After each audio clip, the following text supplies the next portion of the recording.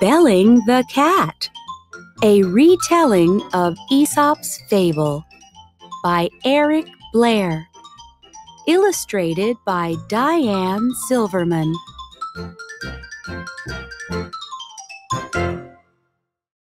For many years, the mice had lived in constant fear of their enemy, the cat. Finally, the mice called a meeting to discuss how to get rid of her.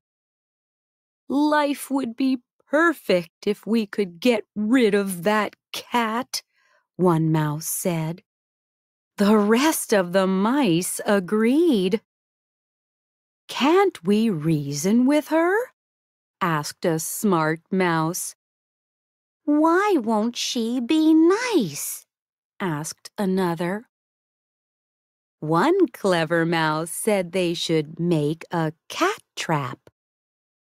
Another suggested getting a dog to chase her away. The mice talked for a long time. They finally decided their problem would be solved if they could just hear the cat. The cat was so quiet she could sneak up on the mice. At last, a young mouse stood up. "Let's put a bell on a ribbon and hang it around the cat's neck," he said. "That way, we'll hear her coming." The mice were pleased with this solution. They clapped for the simple idea. They agreed to try it. But one old mouse had been silent. "I have a question," he finally said.